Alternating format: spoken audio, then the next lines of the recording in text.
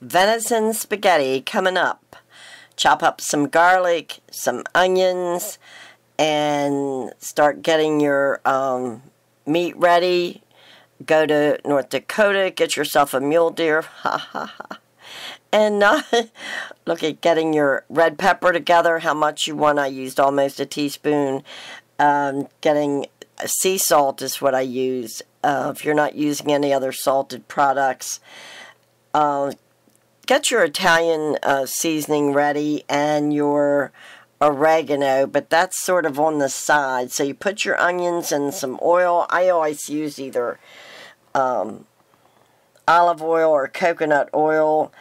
Put your meat in there after the onions are, you know, sort of soft, and start browning your meat. Put your garlic on top of your meat. Brown all that together, and throw in your salt and your cayenne pepper. And so get all that nice and brown, and then start putting your tomatoes in. Now, I use a garden mixture just because we have a big garden, so I cook it down every year, and I throw in leftovers, you know, if it has anything to do with tomatoes. But you, on the other hand, can use some good tomato sauces, spaghetti sauces. I would use at least 2 for that much meat, and what you see there is just a brick. Anyway, that's my frozen brick. Anyway, getting that thawed out, so putting in my squished up tomatoes and my pizza sauce. And just let that start cooking. Put all your seasonings in at this point for the spaghetti sauce itself, unless you're using a pre-done spaghetti sauce.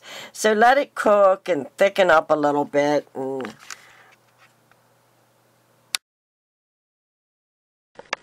when in doubt, ask the expert. What do you think, Tater? Needs a little more time to cook? Yeah, I think so too. So let that cook on down and simmer, and then you know how to make spaghetti. Or unless you're a new cook, you just boil water, put some olive oil, some salt in it. That little thingy's nice that prevents that boil over, and it taps out when the water boils. It's sort of a neat little thing. So keep your water boiling, put your spaghetti or whatever kind of pasta you're going to use in there, and follow the directions on the box, or if it's fresh, you know how to do it because you knew how to make it.